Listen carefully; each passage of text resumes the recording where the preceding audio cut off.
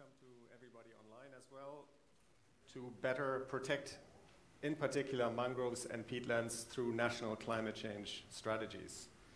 My name is Christophersen. I coordinate the work on water, land, and climate at UN Environment. And I'm very pleased to moderate the session today where we have two guest stars and three high-level experts. So we have a powerful panel. We have two ministers with us today. Our host, Ola Elvestuen, who's the Minister of Environment and Climate here in Norway, and Arlette Soudan-Nonault, who's the Minister for Environment and Tourism in the Republic of Congo.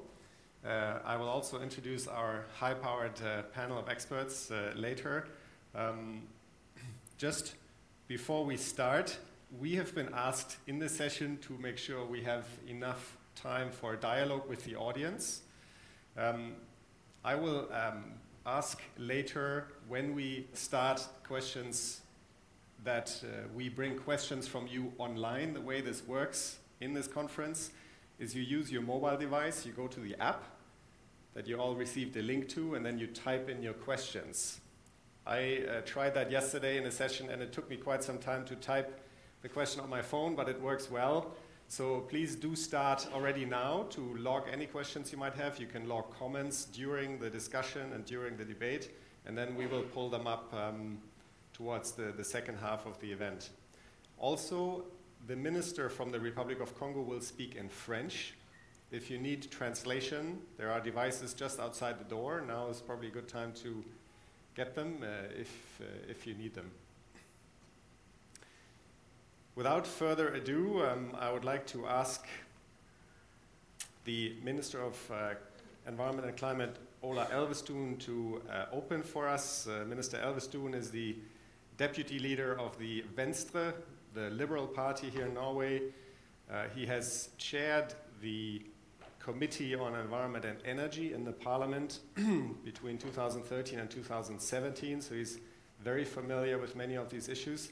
He also, his team told me, and he just told me also has a passion for mangroves and wetlands, and I'm sure we will hear something about that now and also in the panel discussion. Minister Elvestuen, please, the floor is yours. Please welcome the Minister on stage.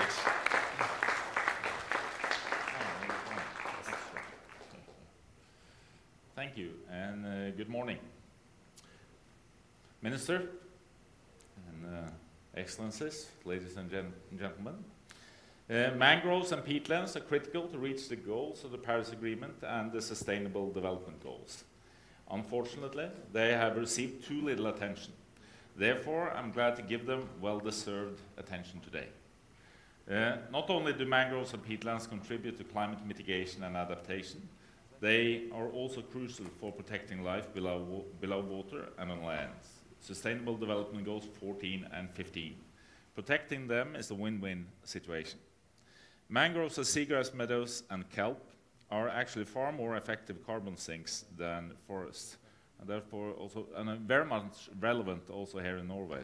So in my former capacity, I've been happy to start up our own Blue Forest network. Mangroves and peatlands store carbon and protect coastal areas for the benefit of people and animal life. During extreme weather events like storms and floods, mangroves prevent erosion and protect coastal infrastructure. More than 100 countries have mangroves. They cover more than 150,000 square kilometers, a little more than the size of Bangladesh, or half the size of Italy. Home to a third of the world's mangroves, Indonesia has the largest mangrove mitigation potential for any country. About 30 million tons of carbon emissions could be avoided each year from that country alone, if their mangroves could be protected. That is more than half of Norway's emissions. West Papua province alone holds 70% of the country's mangroves, offering a unique opportunity to add to efforts at safeguarding intact forests and peatlands. A similar picture exists for tropical peatlands. They cover little more than 440,000 square kilometers, the size of Sweden, but are the world's largest carbon stock on land. Drainage and fires in peatlands are responsible for 5 to 8% of the world's total greenhouse gas emissions. Other panelists will have more to say about how important these ecosystems are. So let me just take this opportunity to pay tribute to Indonesia for its efforts to restore its vast peatlands. Norway is proud to support this effort as part of our climate and forest partnership. I also look forward to listen to my esteemed colleague, Minister Arlette Soudan-Nonault, from the Republic of Congo. She will talk about the single largest peatland in the world in the Congo Basin. There are a number of possibilities for these ecosystems to get proper national and international attention. As part of their environmental commitments, countries must work out strategies for mitigation and adapting to climate change, safeguard biological diversity, and reduce degradation of land. Protecting mangroves and peatlands can help countries deliver on all of these commitments. And in closing, let me just repeat that it is high time we focus our attention to these ecosystems. They have been neglected or actively done away with to make way for short-term economic development. Let's hope it will not take another tsunami or another round of peat fires to appreciate them properly. And we really have to take stock on peatlands, on mangroves, but also on the blue forest areas that are in countries like Norway. We also have a great potential for storing carbon also here and need to have a proper and better policy for it. So with that, I say thank you.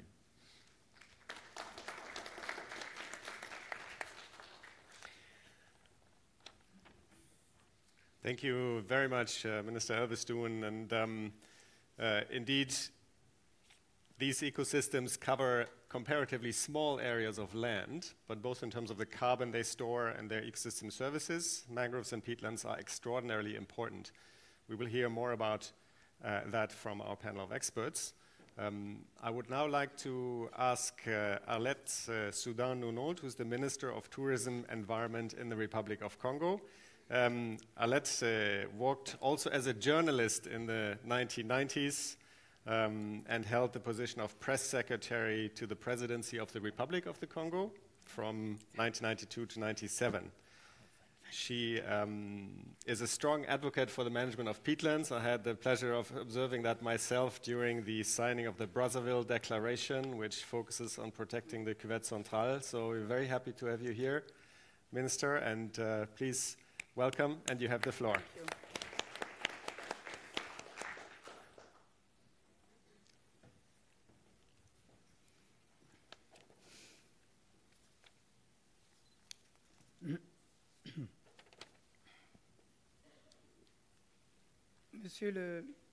Monsieur le Ministre, chers collègues, chers experts, Mesdames et Messieurs, merci Tim pour ces mots chaleureux d'accueil. Mon pays, la République du Congo, 342 000 km², au cœur du bassin du Congo, deuxième poumon écologique mondial après l'Amazonie, renferme la troisième plus grande superficie de forêt tropicale dense, humide de l'Afrique, avec 23,5 millions d'hectares, soit 69% du territoire national et environ 12% du massif forestier du bassin du Congo. À l'image des autres États membres de la Commission des forêts d'Afrique centrale, institution spécialisée de la Communauté économique des États de l'Afrique centrale, le Congo a obtenu des résultats intéressants en matière de gestion durable des forêts. Près de 13% de son territoire sont consacrés aux aires protégées. Le taux de déforestation est de 0,052% dans la période entre 2000 et 2012. Près de 6 064 446 millions d'hectares de concessions affectées à l'exploitation forestière sont aménagés. Environ 2,67 millions d'hectares de ces concessions forestières aménagées bénéficient d'une certification FSC. Monsieur le ministre, Mesdames et Messieurs, Dans le cadre de la lutte contre les changements climatiques, la République du Congo est partie à la Convention cadre des Nations Unies sur les changements climatiques et a adhéré au processus de réduction des émissions issues de la déforestation et de la dégradation des forêts, REDD+, depuis 2008. À ce titre, notre pays a élaboré sa stratégie nationale, REDD+, qui a par ailleurs été approuvée par le gouvernement. Il en est de même d'un plan d'investissement de cette stratégie, avec l'appui du programme d'investissement forestier, PIF, et de l'initiative pour les forêts d'Afrique centrale, CAFI. Cette stratégie prend également en compte les tourbières, ces écosystèmes très fragiles. La problématique des tourbières a émergé après la révélation par des chercheurs de l'université de Linz dans la revue Nature en 2017 de leur existence dans la cuvette centrale du bassin du Congo. Cette dernière couvre la République du Congo et la République démocratique du Congo. Il s'agit notamment du paysage transfrontalier de la binationale lac Télé et lac Tumba. Elles sont parmi les plus importantes au monde de la zone tropicale humide. Leur superficie est de 145 500 km², représentant 3 fois celle de la Belgique, et contiennent 30 milliards de tonnes de carbone, soit l'équivalent de 15 à 20 ans d'émissions toxiques de CO2 des États-Unis. Si ces tourbières ne sont pas gérées durablement, elles représentent une bombe à retardement qui risque d'accélérer le changement climatique et compromettre les dispositions de l'accord de Paris. Consciente de ces enjeux écoclimatiques pour le monde, nos deux États, la République du Congo, la République démocratique du Congo, ont décidé de conjuguer leurs efforts pour gérer durablement ces écosystèmes particuliers. Avec l'appui technique de l'ONU Environnement, nous avons organisé du 21 au 23 mars à Brazzaville 2018 la 3e réunion de l'initiative mondiale sur les tourbières. Les travaux de Brazzaville ont débouché sur une déclaration qui engage les pays à travailler de manière concertée pour une gestion durable des tourbières. Une feuille de route de mise en œuvre de cette déclaration a été adoptée. Parmi les activités retenues figure la mise en place, aussi bien au niveau bilatéral qu'au niveau national, des cadres de concertation multisectoriels et multi-acteurs au niveau politique, diplomatique, juridique, scientifique, institutionnel et opérationnel pour une gestion durable des tourbières. Mais nous reviendrons là-dessus, je pense, pendant le panel. La République du Congo s'y attelle déjà. À titre d'exemple, le gouvernement a décidé de mettre en place un comité scientifique de haut niveau afin de permettre au pays d'améliorer sa compréhension de cet écosystème riche en biodiversité. Monsieur le ministre, mesdames et messieurs, pour terminer, je saisis cette occasion pour dire que nos pays, la République du Congo, la République démocratique du Congo, dans le cadre de la coopération bilatérale et multilatérale, ainsi que la solidarité internationale, au regard des enjeux des tourbières, ces écosystèmes fragiles ont besoin du soutien et de l'accompagnement de la communauté internationale, des bailleurs de fonds, des partenaires techniques et financiers et des donateurs pour la mise en œuvre de la déclaration de Brazzaville. Je voudrais m'adresser particulièrement à l'Agence norvégienne de coopération pour le développement, NORAD, la Banque mondiale, ONU Environnement, pour la mise à disposition des fonds afin de soutenir les efforts déjà consentis, aussi bien par la République démocratique du Congo que par la République du Congo, mon pays, pour la préservation des tourbières dans l'intérêt du climat, des populations, de la planète et du développement économique de nos deux États. Nous avons également besoin d'un accompagnement technique et financier pour résoudre le conflit gestion durable de ces écosystèmes des tourbières, des mangroves que la République du Congo a également, et exploitation des énergies fossiles présentes dans la zone d'une part, et d'autre part, de renforcer la coopération sud-sud avec l'Indonésie, le Pérou, afin de faciliter l'échange d'expériences et le partage de leçons apprises dans la gestion des tourbières. C'est maintenant qu'il faut agir et nous devons agir ensemble. Je vous remercie.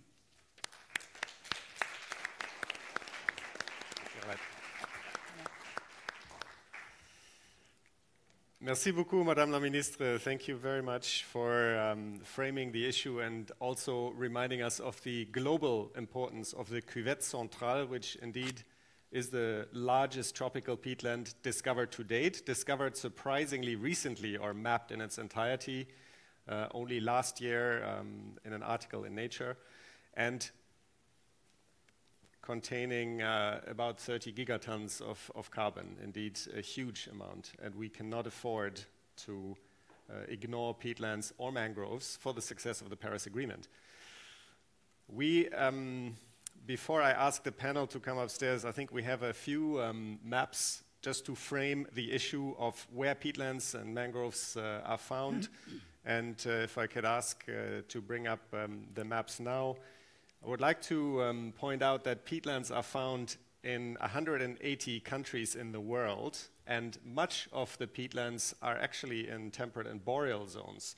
So this is not only a tropical issue, but it's an issue where North and South have to collaborate, because in the North, in the European Union in particular, peatlands have been exploited and overused for centuries.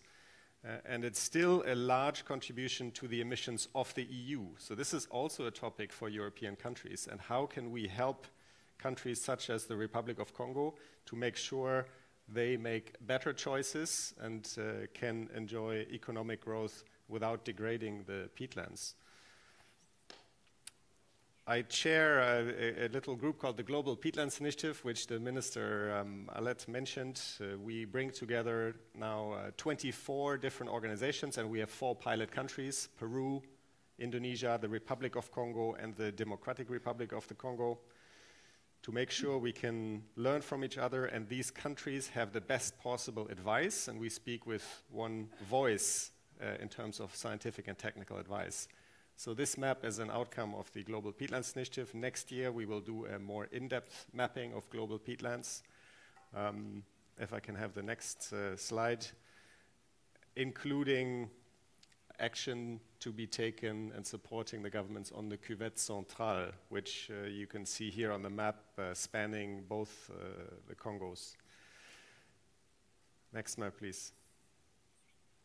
Mapping the extent of peatlands is one issue, but mapping their threats is another challenge. There are already concessions that are given out in, for example, the Cuvette Centrale. Of course, Indonesia has a long history of using peatlands and has some very hard-earned lessons of what not to do. And Indonesia, I think, now is in a position to share these lessons, and we're very pleased that the Minister of Indonesia has invited Minister Soudan-Nonault and her colleague from the Democratic Republic of Congo to come to Indonesia at the end of August and this year to learn more about how peatlands can be conserved and restored.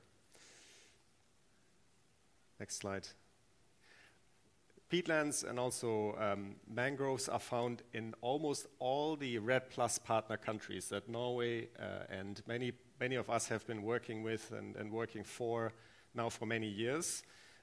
Mangroves cover less than 0.5% of all forests in the world, yet they are not only a huge carbon store, but also hugely important for ecosystem services. We will hear from our experts a little bit more about that later. Next slide, please. Mangroves are, of course, distributed more across the tropics, and it's more a tropical issue. Nevertheless, we will hear also about the adaptation value of mangroves, not only the carbon mitigation value in this discussion. Next. And with that brief framing, I would like to bring our experts to the stage. I will introduce them one by one as they come up, and if I I can start with Professor Catherine Lovelock, who is a professor of biology at the University of Queensland. Her research focuses on climate change and the impacts on coastal plant communities. She's a member of the scientific working group of the Blue Carbon Initiative, and also leads projects in Australia and Myanmar on coastal adaptation and carbon sequestration and the restoration of mangroves. She's also an IPCC lead author, so I think we could not have gotten a better experts on mangroves for the panel today. Welcome, Catherine.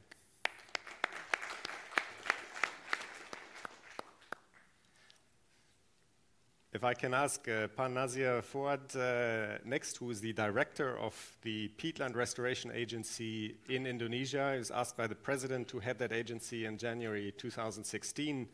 And he has probably one of the hardest tasks in the world.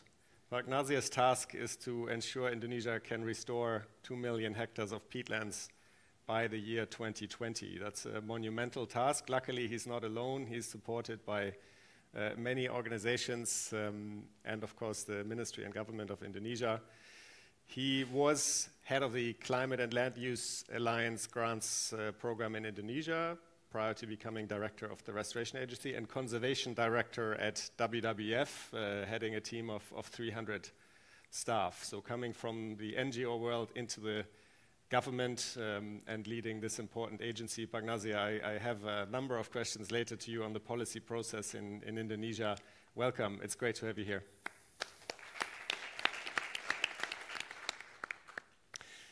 Last but not least, Daniel Murdiyarso, who is principal scientist at the Center for International Forestry Research and professor at Bogor Agricultural University. Daniel's research focuses on land use change and climate change and geophysical cycles. He has more than 100 articles published in high-impact peer-reviewed journals, impressive scientific track record. He has been an advisor for the World Bank and also a lead author of several IPCC reports. He was part of the 2007 IPCC team that received the Nobel Peace Prize, since we are in Oslo. And he was also Deputy Minister of the Environment, 2001 to 2002, so a man who clearly knows how to bridge the science policy divide. Welcome, Daniel.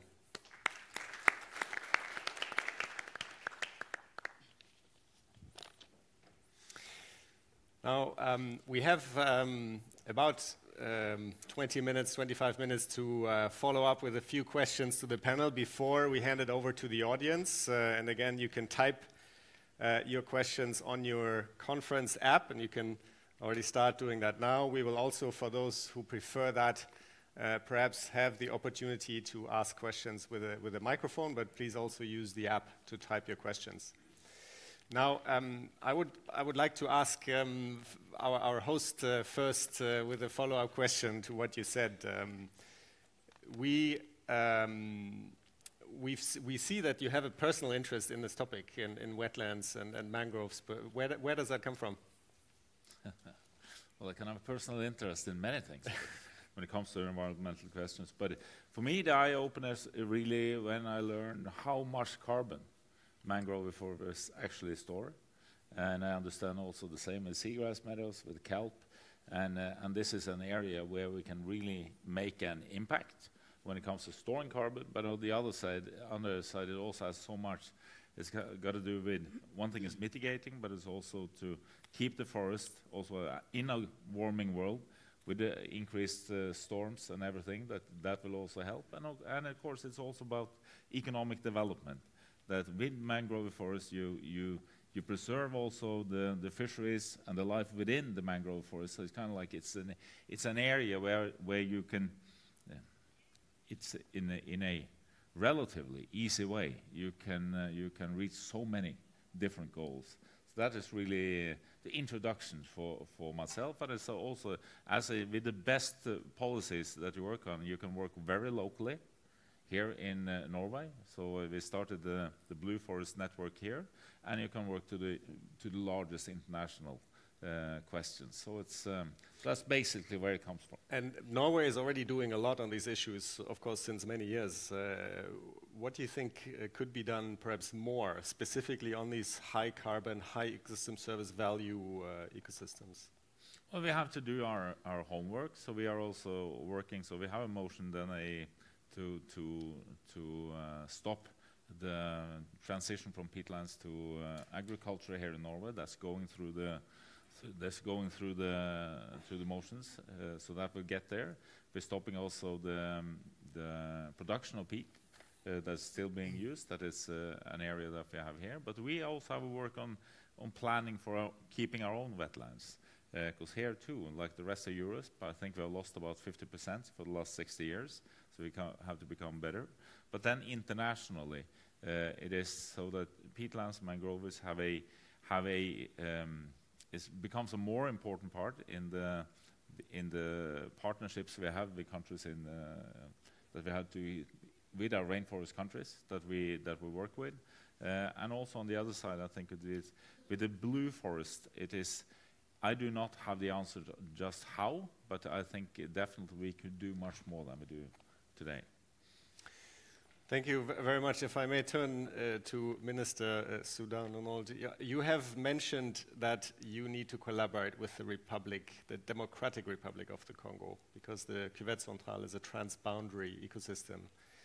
How exactly do you think that could work? Because, I mean, that region and also, in particular, that remote ecosystem, it might not be easy to work with the government on the other side of the river. How do you think this could work?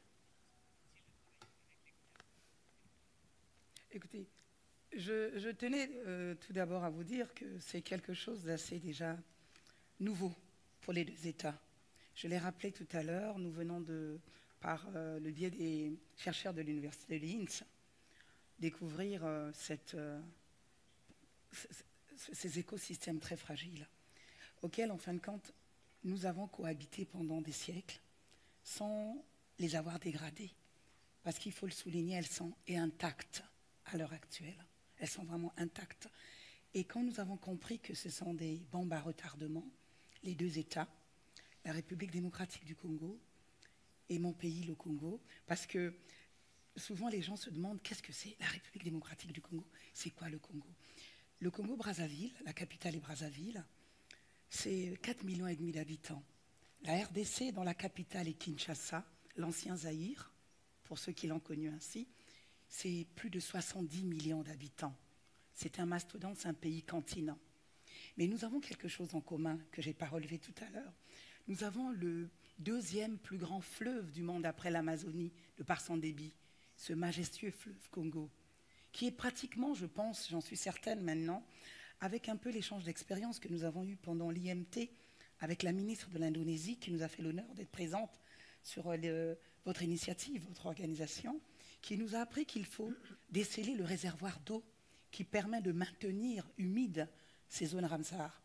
Et nous comprenons maintenant que même la gestion de la problématique de drainage du lac Tchad peut découler de la bonne gestion des tourbières si nous arrivons à gérer le système d'eau qui irrigue et qui maintient ces zones humides. Et donc avec la République démocratique du Congo, nous avons le cadre de la commission climat du bassin du Congo, où il y a près de 12 États qui ont signé un mémorandum d'entente pour œuvrer dans la préservation de ces écosystèmes fragiles, nous avons également la gestion de ce fleuve et de ces tourbières inscrites tant dans les déclarations de Brazzaville que dans les différentes déclarations que nous avons dans le cadre de la commission climat du bassin du Congo, dont nous avons eu notre premier sommet le mois dernier en présence de Sa Majesté le Roi du Maroc et 12 chefs d'État pour vous montrer que cette problématique si importante d'adaptation, d'atténuation de tout ce qui est changement climatique engage au plus haut niveau les gouvernants de nos États. Et pour revenir essentiellement à votre question, mais nous avons signé à Brazzaville une déclaration tripartite à laquelle certainement j'ai proposé à nos amis de l'Indonésie, lorsque nous nous rendrons du 20 au 24 août prochain, que le Pérou, membre de l'IMT, de l'Initiative mondiale pour les tourbières, puisse également, je pense, signer, parce qu'ils étaient attendus, mais n'ont pas pu être présents. Je pense qu'il y a eu un glissement dans l'organisation gouvernementale qui a fait que la nouvelle ministre n'a pas pu nous rejoindre, mais ce n'est que partie remise, parce que nous sommes, j'aime bien le dire ce mot, nous sommes condamnés à œuvrer ensemble. On n'a pas le choix. Donc avec la République démocratique du Congo, il y a deux aspects. Il y a l'aspect interne des gouvernants qui doivent mettre en place des cadres internes de prise en compte de ces écosystèmes très fragiles, des tourbières et également des mangroves que nous avons.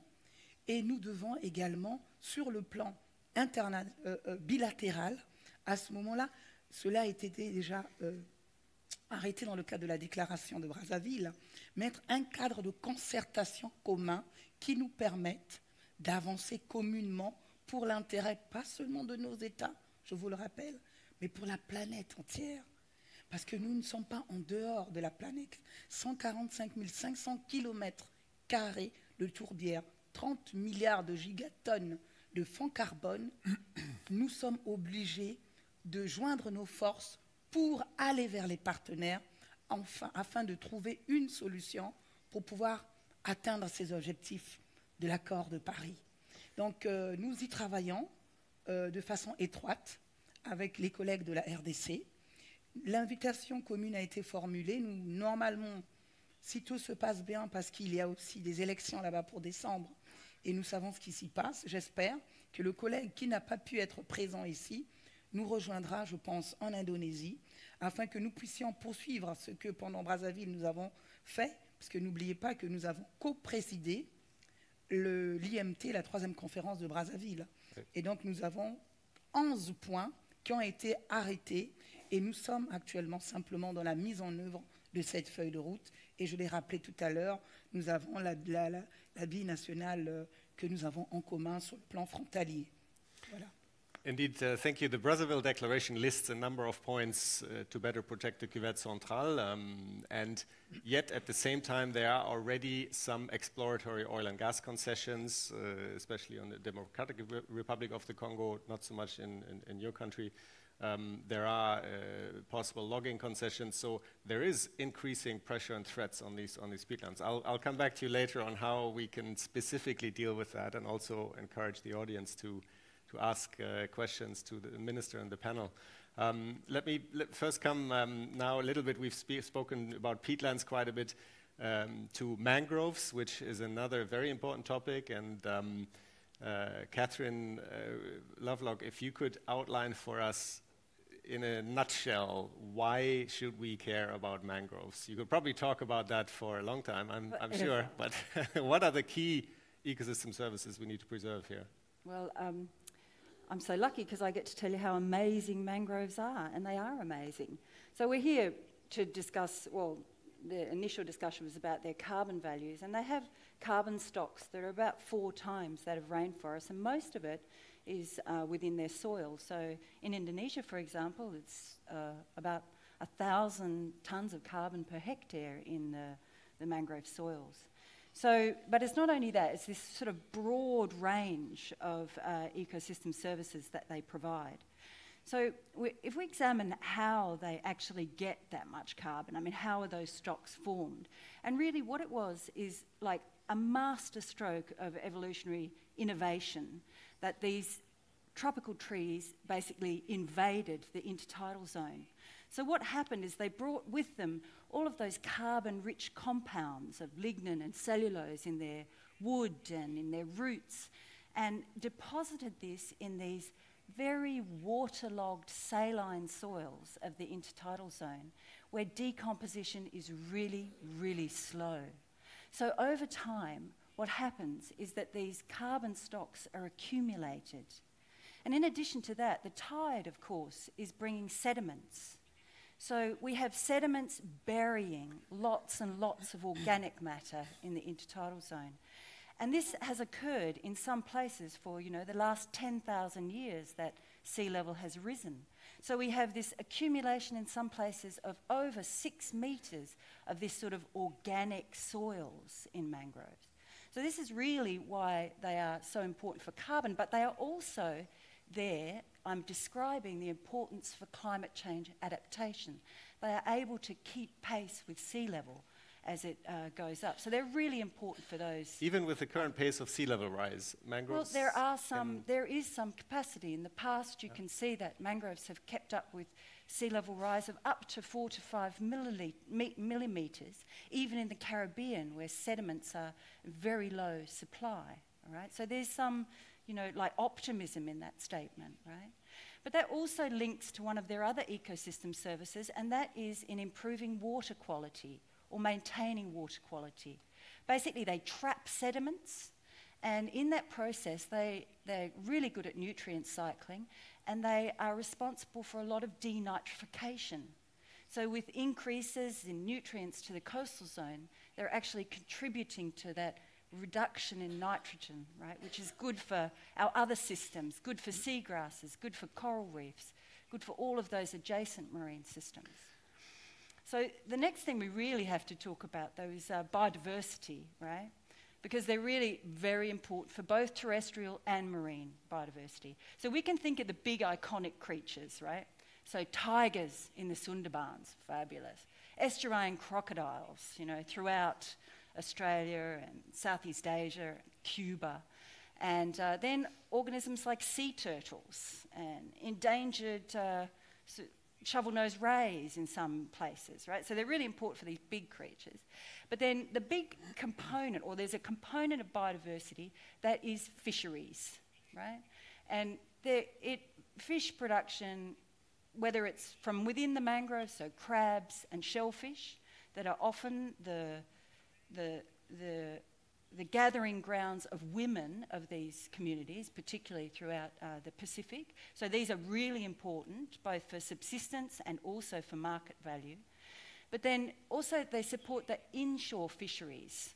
So, you know, in Australia, 70% of our commercial fisheries, the organisms spend some time in the mangrove, right, at some point in their life cycle. They are important nursery grounds. So if they're so important, why are they being replaced by shrimp farms? What is the basic policy failure? Again, it's probably country by country and local by local it is, and there's been context, some hard lessons. Synthesize, what is the main policy failure here? Why are they being replaced? Because aquaculture has been seen as as a silver bullet for a lot of countries who want to increase their food production relatively rapidly.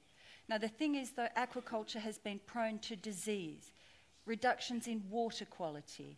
It has led to displaced indigenous people.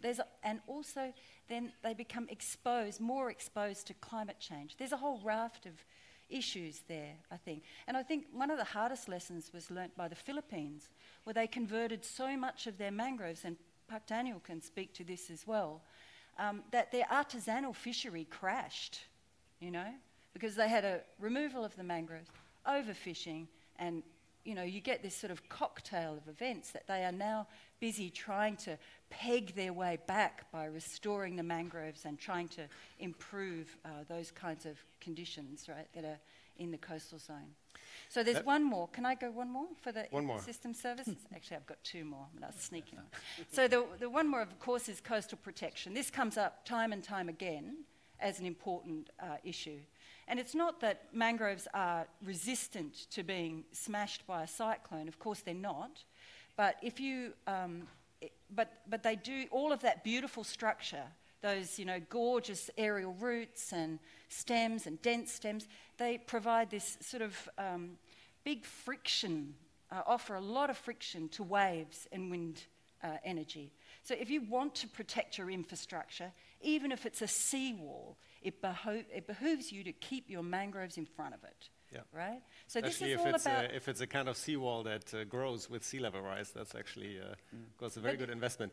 I would like to turn to the policy side of things now. I think you've made a very convincing case about the importance of mangroves. So how can we design our policies better, because that's the title of the strategy, to protect mangroves, protect peatlands. And I think Indonesia has a lot of experience in both aspects, turning now again more to peatlands. Pak Nazir, what are the main lessons that Indonesia could share with countries like the Republic of Congo in your experience on this topic? Yeah, well, thank you. I think we have to, unfortunately, goes back to 2015 and previous El Nino years, where we have hit very badly because of the fires, and we learned a lot. It has been reminded by scientists, by activists, but in the end, the government fully realized, see it, their first-hand experience that when mangrove was destroyed, degraded, and when it's burned, it is almost impossible to put the fire out unless we have heavy rain. So we dramatically changed how the way we see peatland, on this case, peatland, and create a new policy on protecting the peatland and enforcing the moratorium very effectively and so on. And it worked because it comes from the president. So the chain command in the country, the president himself looked this as an issue, personal interest, setting up institutions that direct report to him under his leadership and giving instruction directions to all government officials. So that, I think, is number one, and it can work.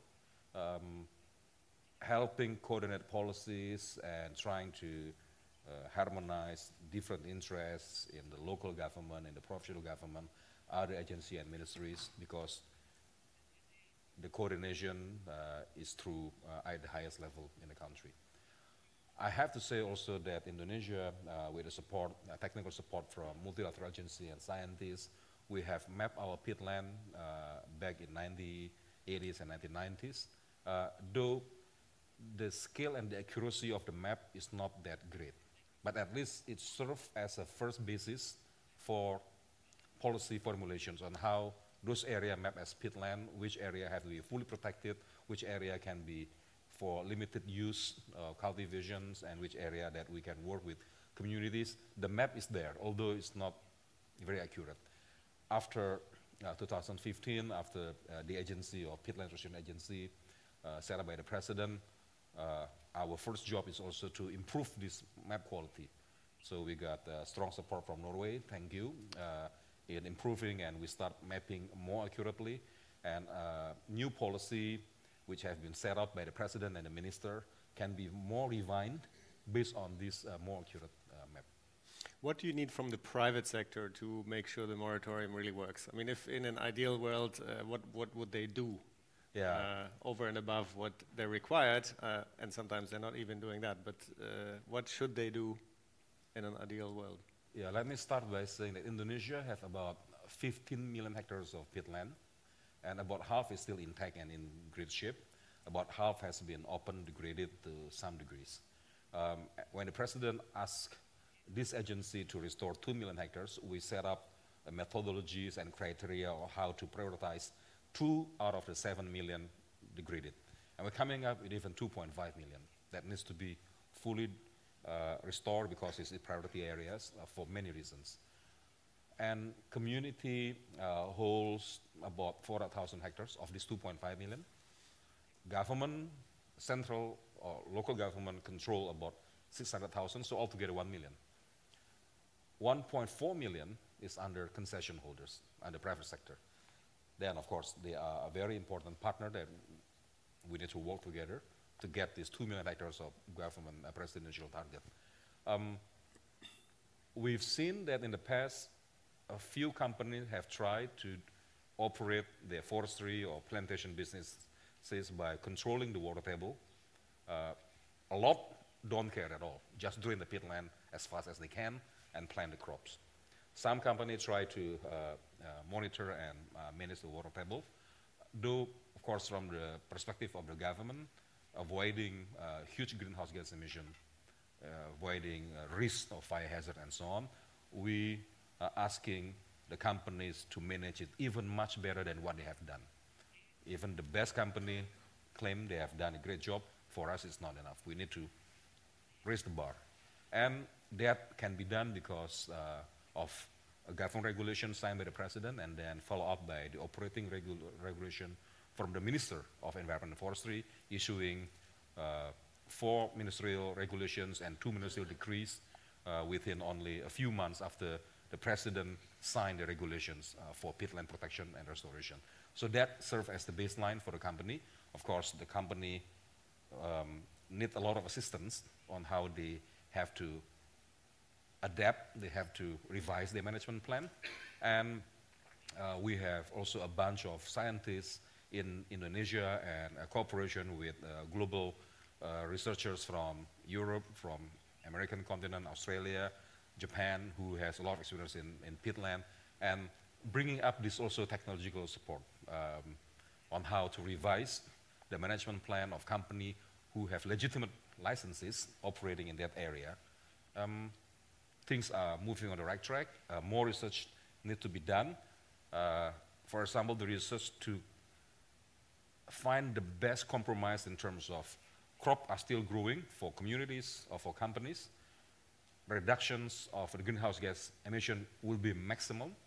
Subsidence prevention also will be maximum, or at least subsidence. We believe the formula can be fine. And now we are doing the research. We hope by the end of this year, we have the first results of how the compromise can be found. And that will be used to change, I believe, a bigger policy on agriculture, on plantations, and on land development.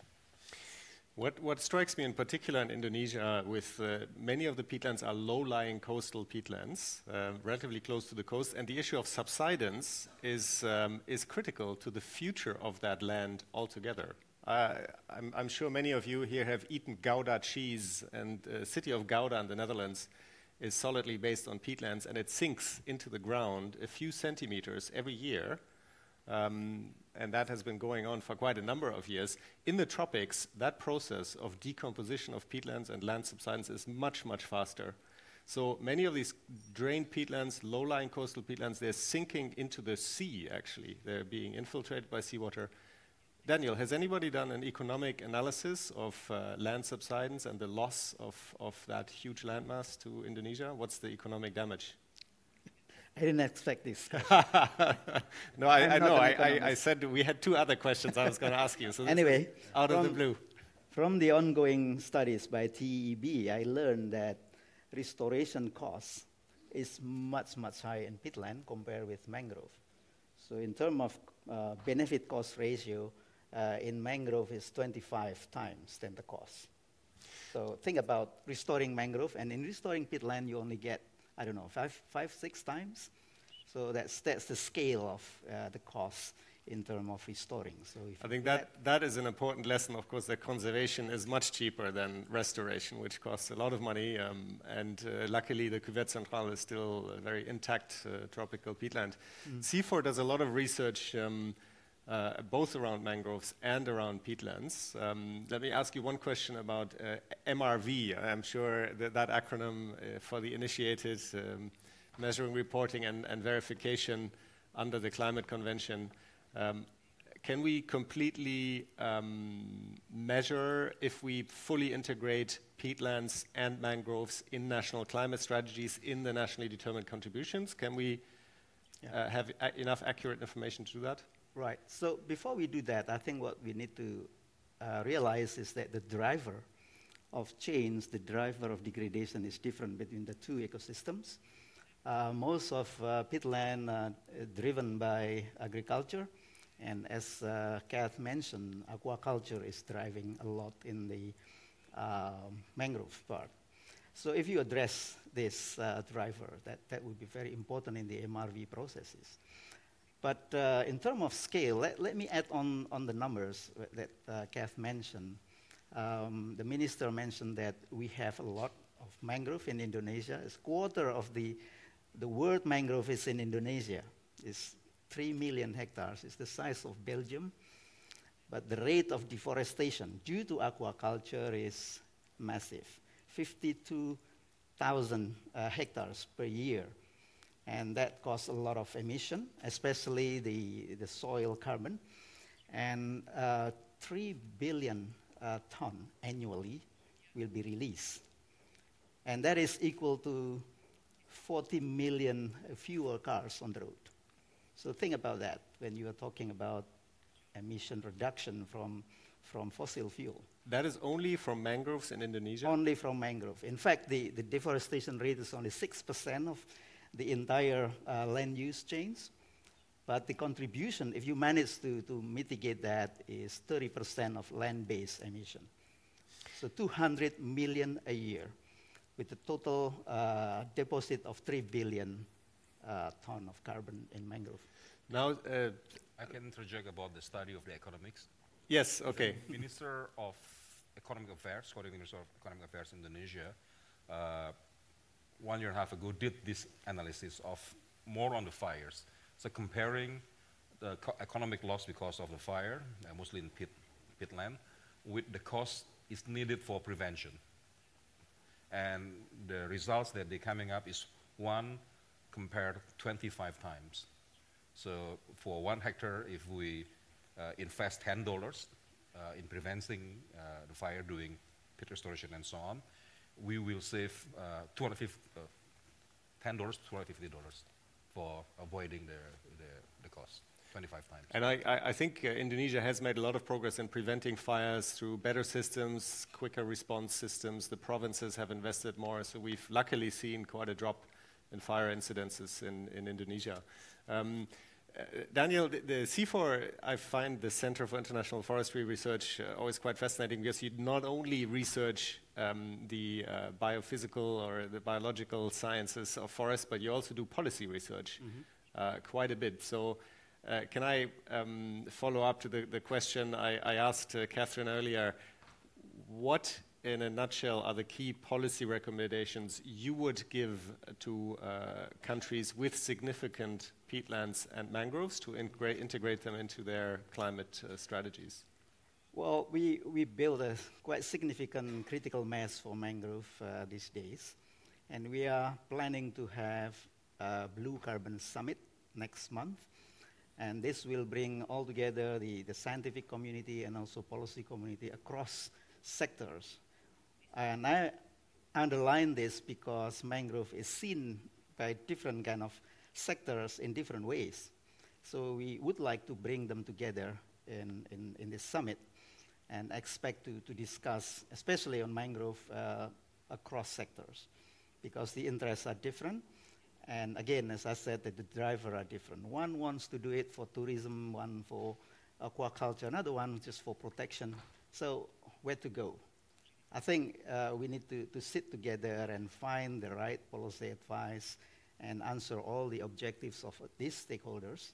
So it's up online now. The Blue Carbon Summit will be in 17 and 18 of July. That is for Indonesia specifically. So you will discuss those policies for Indonesia, yes. And hopefully... The focus is Indonesia, but we try to link it with global initiative like Blue Carbon Initiative, International Partnership for Blue Carbon, SDG, NDC, and those kind of stuff, because SDG 14 is about life below water. Catherine, you're in the International Blue Carbon Group, the Blue Carbon Initiative. What is that initiative about, and what do you do? We meet annually, but what we've done actually is to really try and advance the science around blue carbon. So if you look at the group, the output's been kind of fairly phenomenal, I would say. So, we've published on stocks in seagrasses, maps of salt marshes, carbon in salt marshes, risks of emissions. We've done a whole suite of work. But one thing I think the group has been particularly successful is in the IPCC arena, where the wetland supplement, which gives guidance to countries on how to account for transitions of for their blue carbon ecosystems. I mean, that was published in 2014. So the supplement's up there, and really, but it hasn't really been adopted. So one of the, well, at least very widely, there's a couple of countries who are working on adopting the wetland supplement. But that, I see that as really critical to introducing these ecosystems into national inventories, right? So I think that's a really critical step. And the International Partnership for Blue Carbon, actually next month, is having a workshop to try and increase the uptake and provide more information to countries about how they might go about introducing these ecosystems into their national accounts, right? And I also see that as a really, necessary link for REDD+, but also for inclusion within the NDCs and other and other aspects. One last word from Daniel, and then yeah. Let me continue with the MRV thing for peatland. I haven't mentioned about that at all. So one of the important things to set up is the reference level for peatland, especially peatland restoration. We've been asked by BRG to develop this and put all together the driver of emission, including deforestation, drainage, and also fire. So having fire emission plugged into the reference level is very important. Of course, it is an interdecadal episode, but we can expect, within 10 years, you have 1 or 2 spike of emission due to fire, and we've got that numbers plugged into the reference level. And it will be in the hand of BRG how to use this in terms of restoration and fire avoidance. That's the thing that we need to promote that as well. Thank you. Let me give the audience a 5-minute warning that we'll open for questions in a few minutes. So please start to type your questions. Also, brief comments, you're welcome to make them. We have a team here in the front that will select questions and put them up on screen. So I'll call for that shortly. Let me come back with one question to Minister from Republic of Congo. This is also an issue of climate justice. We have to recognize that obviously there are countries in the EU, Canada, the US that have explored peatlands for centuries. The ecosystems are very different in the tropics. It's the same use is not possible. The rate of degradation, drainage is much faster. But in principle, it is an issue of countries that are developing being asked to choose different development pathways. What kind of international support does the Republic of Congo do you need to make the case to your colleagues, the Minister of Oil, Minister of Energy, to protect and conserve these peatlands? Écoutez, nous avons vraiment besoin urgemment de ce que l'Indonésie a mis en place, c'est-à-dire avoir déjà des cartes qui nous permettent déjà d'identifier exactement les zones sur notre territoire où nous avons les tourbières et où nous avons les mangroves. Parce que, vous savez, pour la petite histoire, on n'a pas eu le temps d'en parler après l'IMT de Brazzaville. Pendant que, l'après-journée officielle des travaux de Brazzaville, il y a des scientifiques qui étaient là, ceux qui ont découvert d'ailleurs les tourbières entre la République démocratique du Congo et mon pays. Et ils ont fait une expédition, pas dans dans la zone repérée officiellement, la cuvette centrale, et du côté de Brazzaville, le lac Télé, qui se situe pratiquement à 500 km du centre où nous étions. Mais ils ont fait une petite expédition d'1 heure de route de la capitale Brazzaville. C'était assez curieux. Et on a découvert des tourbières qu'il y avait à 1 heure de route de Brazzaville. Mais c'était sur, une concession privée. Des personnes qui ne savaient même pas que ces zones marécageuses, c'était des tourbières. Alors les scientifiques sont revenus. Je suis allée les rencontrer à leur hôtel, dans tout leur équipement, mais ils étaient dans une joie immense parce qu'ils avaient prélevé des échantillons de végétaux qui indiquent la présence de tourbières. Et ils avaient remarqué que c'était des végétaux exceptionnels qu'on retrouvait dans certaines mêmes zones européennes qui n'avaient rien à voir avec les tropiques. Donc ils se sont dit, il y a vraiment encore beaucoup de travail scientifique à faire pour comprendre ces écosystèmes. Donc l'urgence pour nous, elle est déjà de bien identifier ces lieux. Pourquoi ? Parce que nous avons les populations, les peuples autochtones, les communautés, on ne l'a pas évoqué tout à l'heure, qui vivent de chasse, de cueillette, d'une économie de l'agriculture. Et là, dans l'urgence, nous avons dû les sensibiliser, faire de la pédagogie. Le gouvernement s'est engagé, parce que le chef de l'État a pris personnellement le problème à son niveau, la problématique. Et il m'a demandé de faire une communication en Conseil de ministres pour impliquer tous les départements qui interviennent sur le plan du foncier, parce qu'il nous faut un plan d'aménagement des terres, très très rapidement.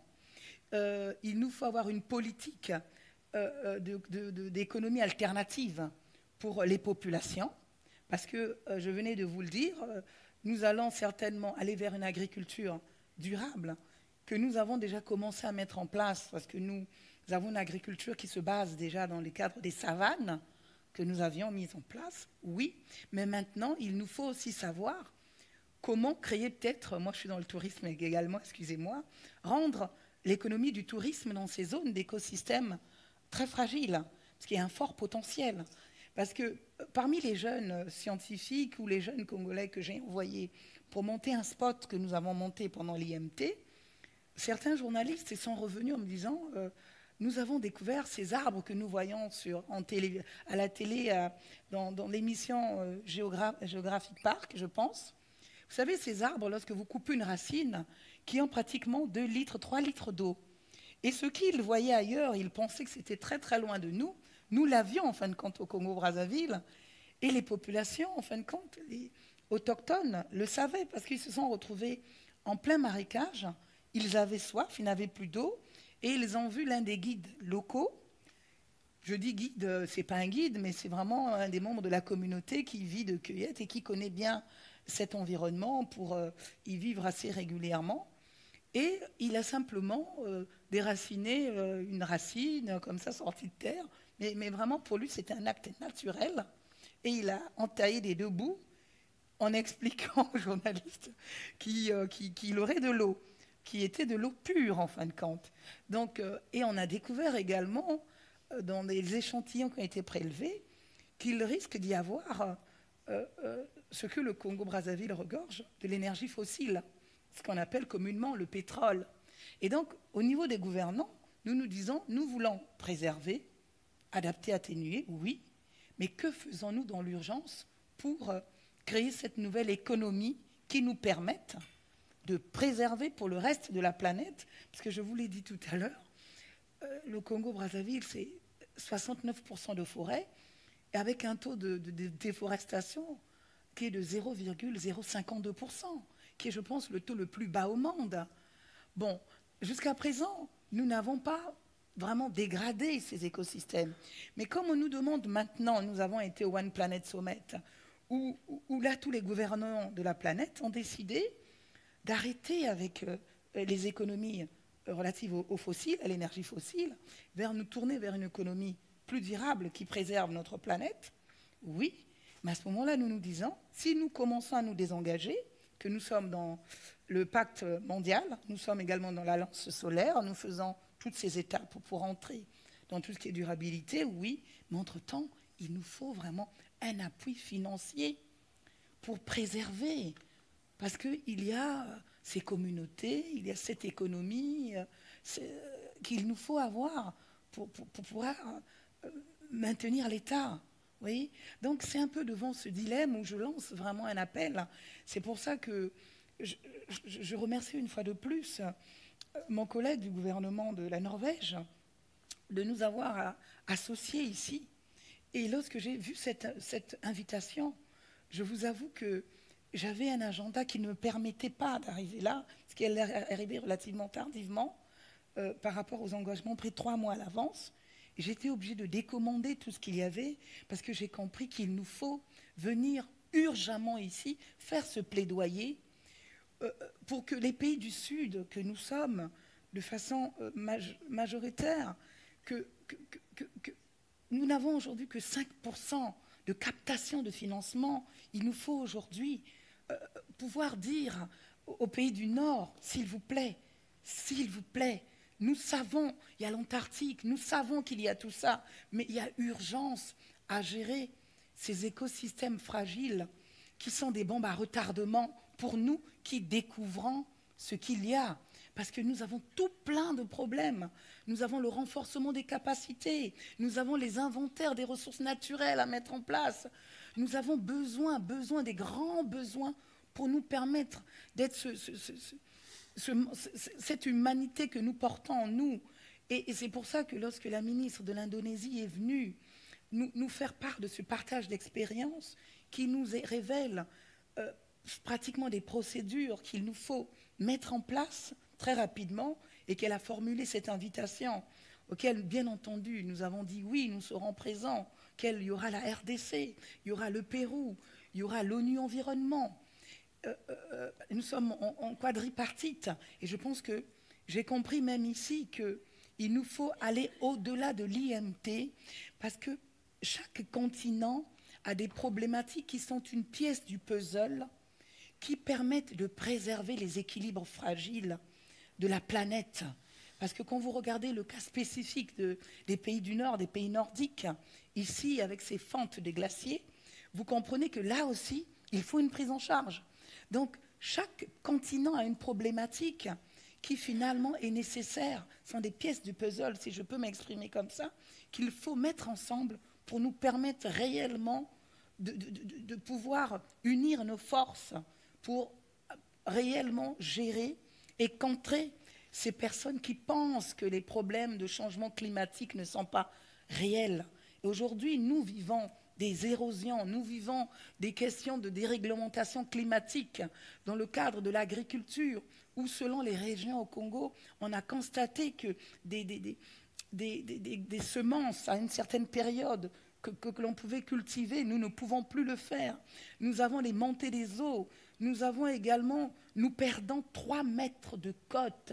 Le Congo-Brazzaville, c'est 182 000 kilomètres carrés de côte fluviale et sur le plan de la mer, du littoral côtier.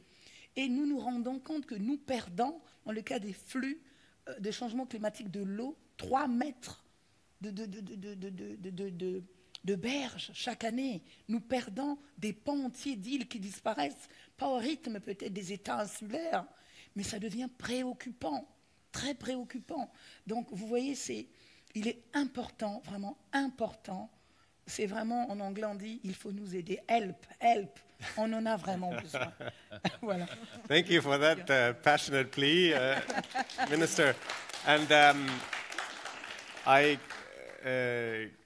I also, in particular, note that request for more scientific support as well, and I think this is on the way. It's coming. I think Simon Lewis and his team, who published in Nature, they're on their way back to the Congo for a more in-depth mapping, but also a collaboration north-south that is supporting capacity, that is south-south, learning from Indonesia's lessons, and from the emerging science called paludiculture, which is a new word I learned recently. It's the science of sustainable use of peatlands.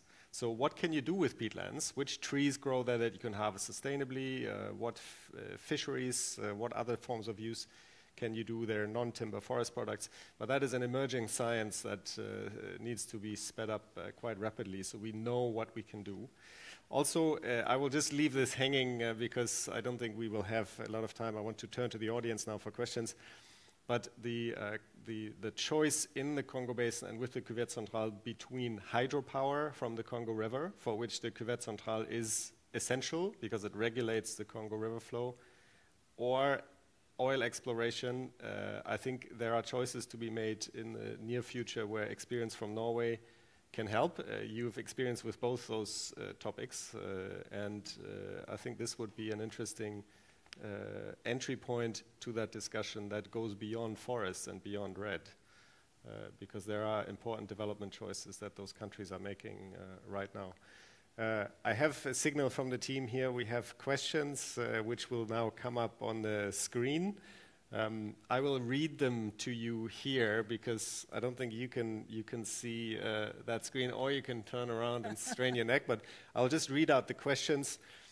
The first one is, we've heard a little about the role of communities in managing mangroves, but not so much on the role of women in this context. Can you say more on the role of women in mangrove management? I will pass that question to Catherine because I know that both her, also Daniel, have researched in that area. If I can have one more question, we'll take 2 or 3 and then pass them on. Is there another one?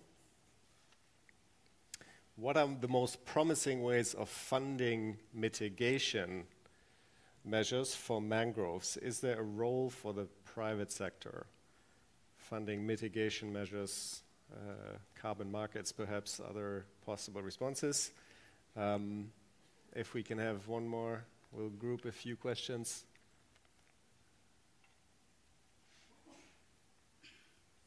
How difficult or easy is it for governments to do MRV on mangrove carbon? So quite a bit of interest here on mangroves. Let me start with the role of women, and maybe Daniel, you can start. Catherine, if you have something to add afterwards.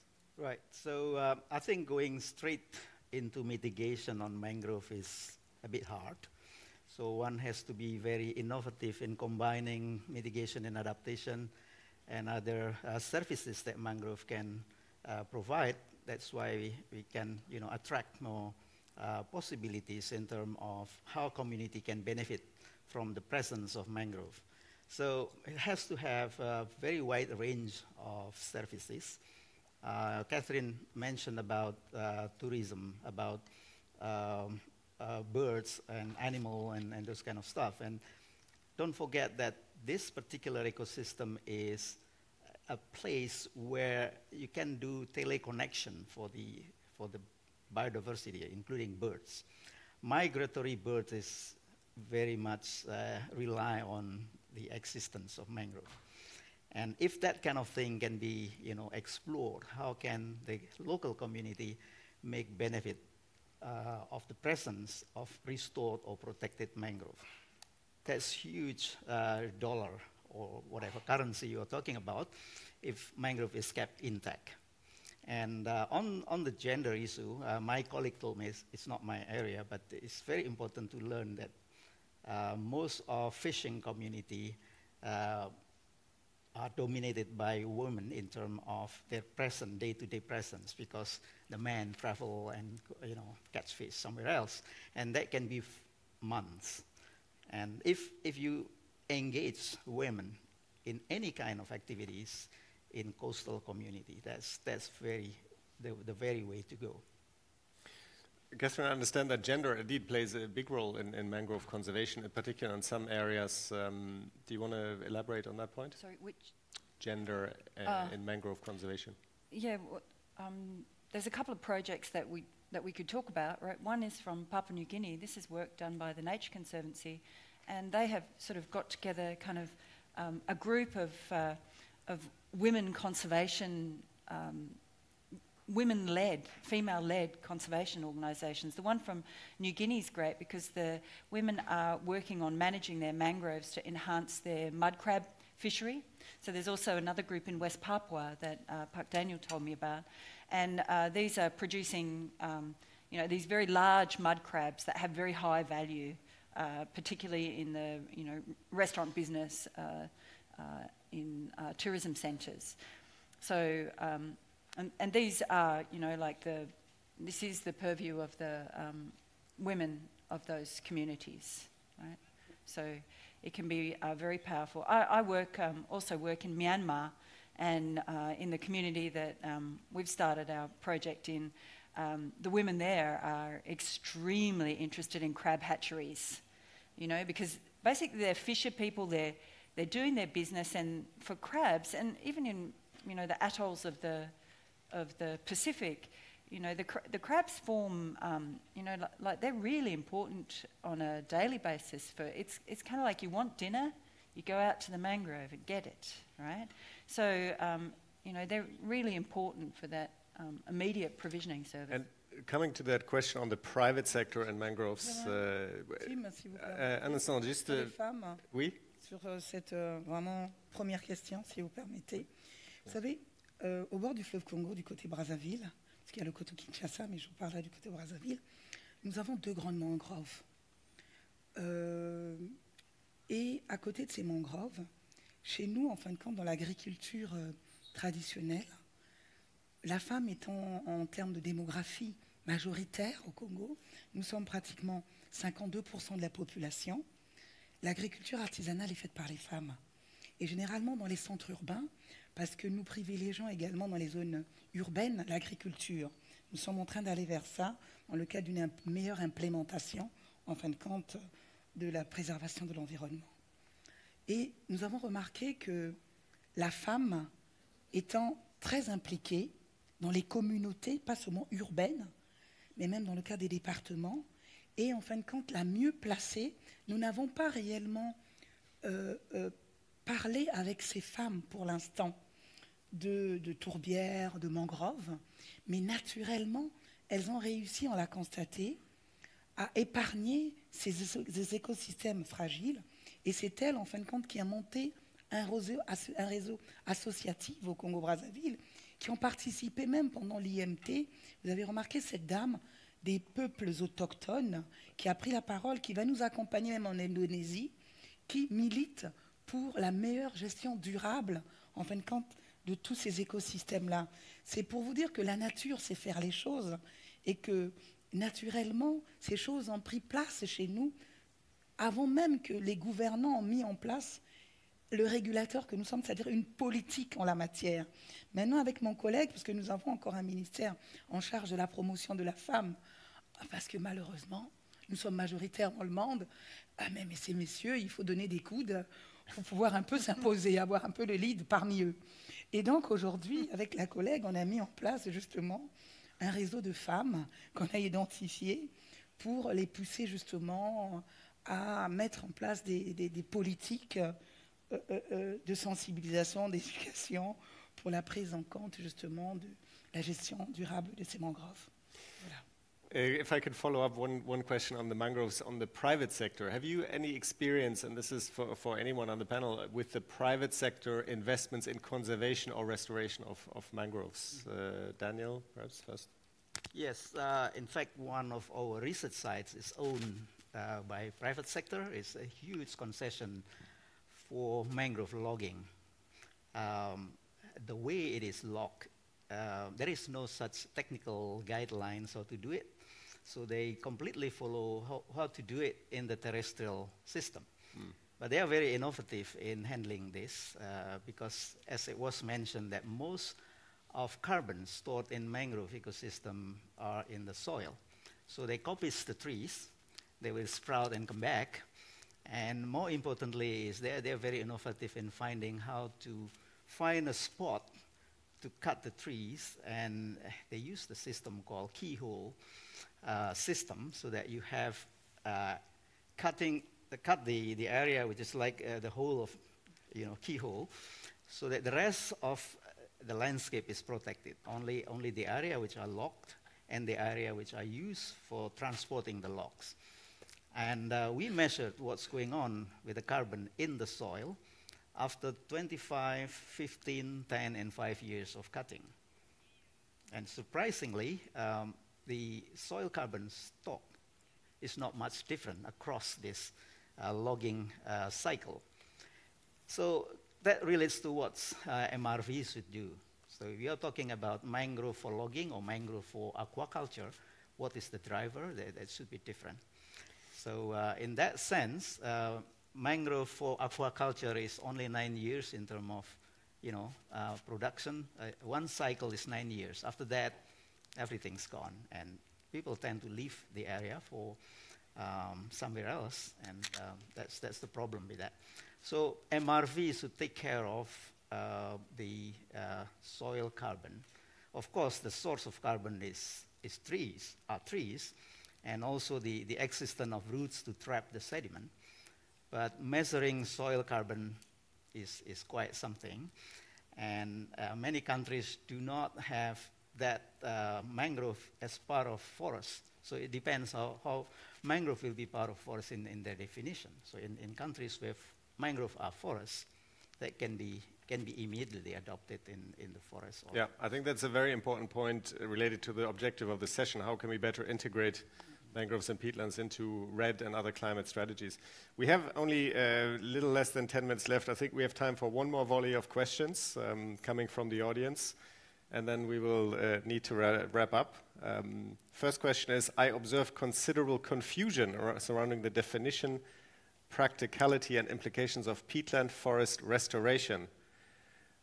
especially drained peatlands in Indonesia. How can we do better? Clearly a question for Pak Nazir, I think. There's confusion surrounding the definition, practicality, and implications of peatland forest restoration. Next question. What are the main drivers of deforestation of mangroves? We've already heard a little bit about that from Daniel. You visited recently a mangrove project in Myanmar. Maybe you've observed something there as well. We have, we'll hear a little bit more about that. Can we have one more question?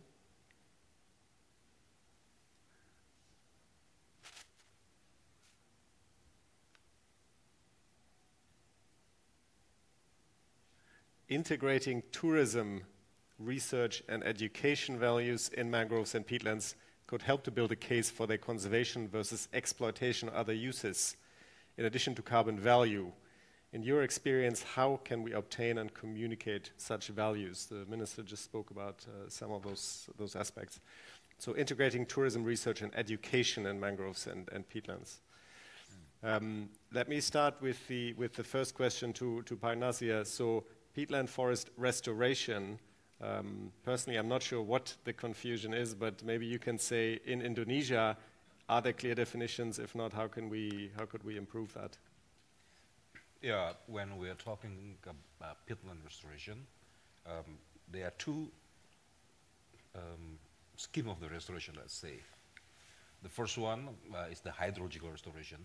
So the peat draining needs to be stopped, the draining, building dams or other infrastructure, and re-wet or re-flood, if possible, the peatland. So we're talking about hydrological restoration. Second, we talk about vegetation restoration, so it's reforestation. Both are needed, important for areas of peatland, the peat domes that need to be conservation purposes, because if we increase the water table by improving the water hydrological system, but there is not enough tree cover, the humidity will also drop because of the sun radiation during the dry seasons. It means the compositions will be quicker. It means greenhouse gas emission will be higher. That's why I have to do both hydrological restoration as well as the vegetation restoration. Okay.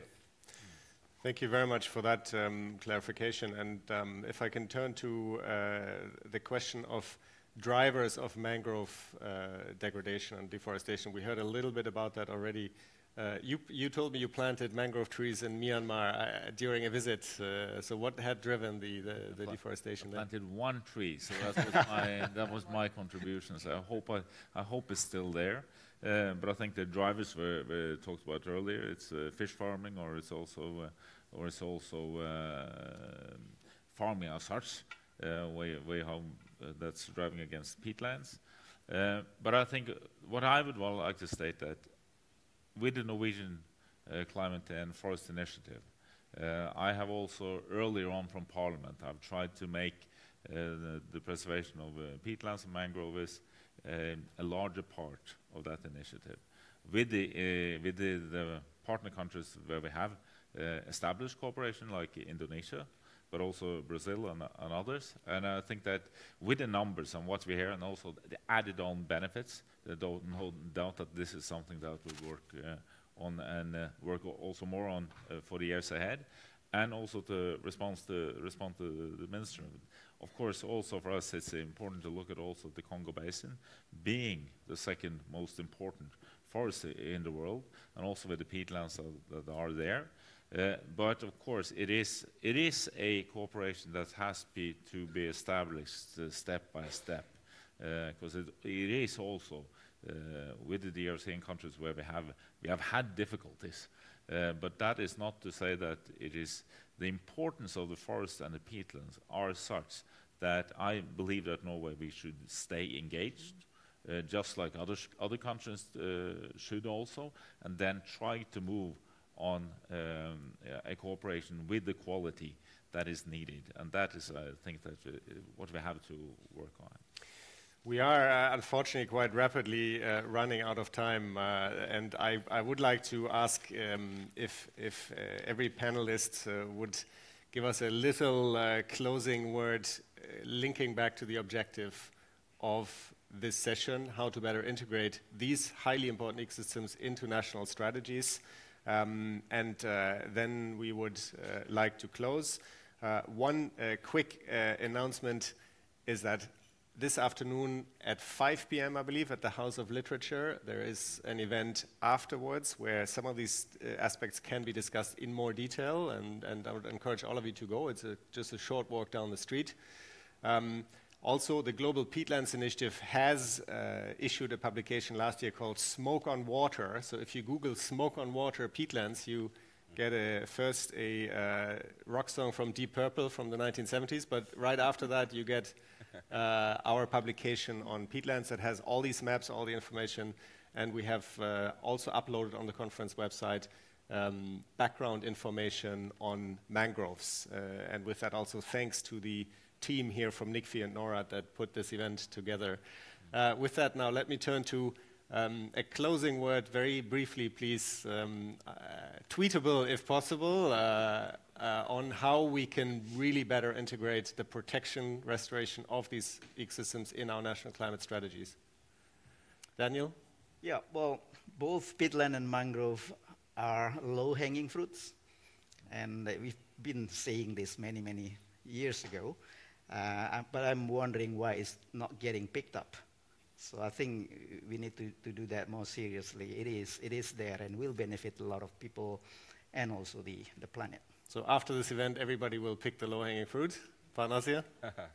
Yeah, we believe there is new economic models that can be pushed forward from peatland and also mangrove. I believe I've seen some examples, maybe still a small scale, but we need support, we need cooperations with financial communities, with private sector in boosting it to big economic scale. Yeah, thank you very much, Catherine. Mangroves can do mitigation and adaptation for coasts. So I think trying to include those together is really important, and I love the idea of lining up all of the ministries and ministers to talk about mitigation, adaptation, fisheries, all of these things, you know, tied together, align the policies to make things really happen. Thank you, Minister. Pour la planète, je pense, engageons-nous dans le combat commun qui est celle de la préservation de ces écosystèmes fragiles, des mangroves, des tourbières, pour notre bien à tous. Merci beaucoup. And the last word to our host, Minister Elvestuen. Well, we will keep our commitments with the NICFI and from the Norwegian side, but on the other side, I think it's here, as with all climate policies, is about having one thing is the scale, but also the speed that we have to work on. I mean, really, for the sake of the planet, it's really about what we can do the next 4, 8, 12 years. And that's also the importance also on this issue. And from a Norwegian perspective, we also have, like other European countries, we had to contribute more internationally. Also Norway, we need more partners. We have with Germany, we have with the UK, but we need more partners. But we also have to be better at doing our homework, also when it comes to peatlands, and also on restoration projects. An issue of urgency and importance. Thank you very much. Please give a hand to the panel and to yourselves. Thank you for coming.